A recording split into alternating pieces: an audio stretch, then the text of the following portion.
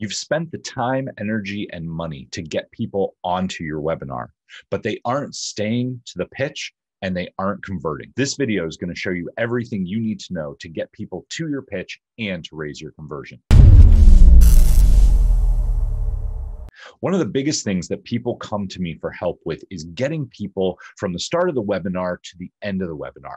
If you put 100 people on the front end, you should have at least 60 or 70 of them on for the offer. Sadly, that's not the case with most webinars. We're going to go into exactly how to fix that today. Before we get started, make sure to hit the like and subscribe button because you want every video that I make because it puts more money in your pocket. Okay, let's jump into it. When I first got started giving presentations, I put all this time and energy in and I was super stressed. I built a really complicated slide deck and I put everything that I could into it. I remember flying to give the presentation and I was working on the presentation the entire time on the plane. Time came and I stood up and I was nervous and I kind of stumbled over my words a little bit, but I did what I felt was an amazing presentation.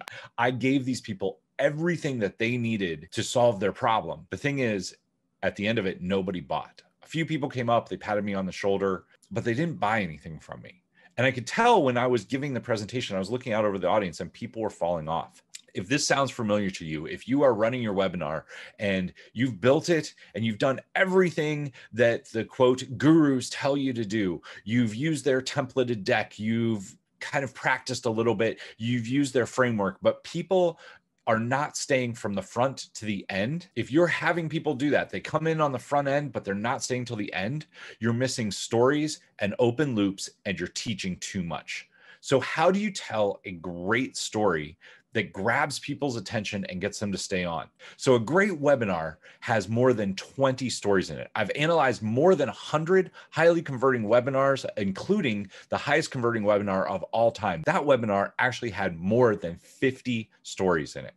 Now, you might be saying, well, that's a lot of stories. Well, here's the thing. Your core stories, there are 5 core stories in your webinar. That's going to be your hero's journey story, which goes right at the front. Then you're going to have 3 stories for your main teaching points. That's 4. And then you're going to have 1 story that goes with your main sale. That's at a minimum. On top of that, you're going to have a lot of kind of like stories. So these help explain things in a way that make them easier to understand. If you go back to high school, the teachers that were probably really hard to pay attention to and that you tuned out, fell asleep, passed notes, or ran out the back door, those teachers were speaking to you. And the minute you start teaching somebody something, our brain starts to shut down and starts to go slower, right? We start to put up a wall, our brain starts to process all of that. And the heavier, it's like a computer.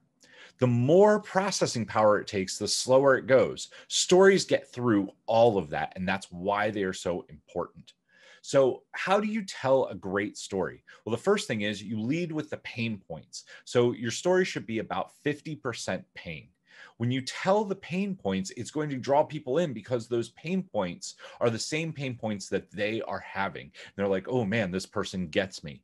Next up, you're going to have the light bulb moment. This is just a little sliver. And here's the secret with webinars. That light bulb moment should hook somewhere in your stack, somewhere in what you're selling. This is how you create the open loop that is closed by people buying from you. Lastly, you paint the exciting tomorrow, and the exciting tomorrow should line up with the hopes and dreams of the people who are watching your webinar.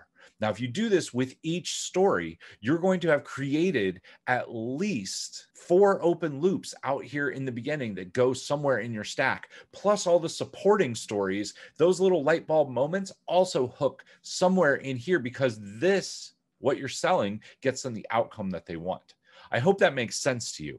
So your hero's journey story is probably your biggest story because it relates to your entire webinar. Whatever you are selling to them, your hero's journey story should be the big overall story. Each teaching point should be a small piece of that story. So those are your 4 main stories. Then you go back to what you're selling on the webinar, the main sales piece over here, right?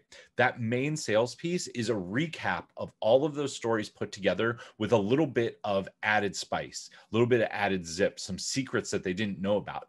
By creating these open loops out here, you're drawing people to the end because they're leaning forward on the edge of their seats and they can't help themselves. The second thing that happens is by creating those open loops, people want to stay on because they want you to close those loops. That is natural human tendency. This was really difficult for me when I started because I naturally want to solve problems. I want to close loops. So I would do it for everybody. But the thing is, you want to create open loops that draw people to the end.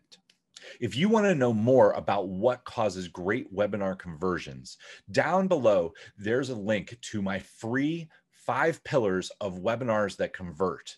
This is a workbook and 5 short videos that will show you how to get started with webinars and will pinpoint exactly what you need to fix to get your webinar converting better. Or if you're building your webinar from scratch, it'll show you exactly how to build it so that you have the highest converting webinar possible. If you have a webinar going and it's not converting the way that you want and you want me to take a look at it, there's a link down below for a webinar audit as well. And last but not least, if you know that webinars are the key to the growth in your business that you want, and you want me to sit down with you and help you build it from scratch, we'll sit down, we'll build the webinar, we'll build the entire deck. I'll give you speech coaching on how to present it for maximum conversion. We'll also build your funnel, your landing page, and your follow-up sequence. You can click down below to schedule a short call with me and we'll see how we could work together. Before we go, make sure to hit that subscribe and like button so you see all the videos that I put out so that you can have a maximum converting webinar. Till next time, take action, change lives, and make money. We'll see you soon.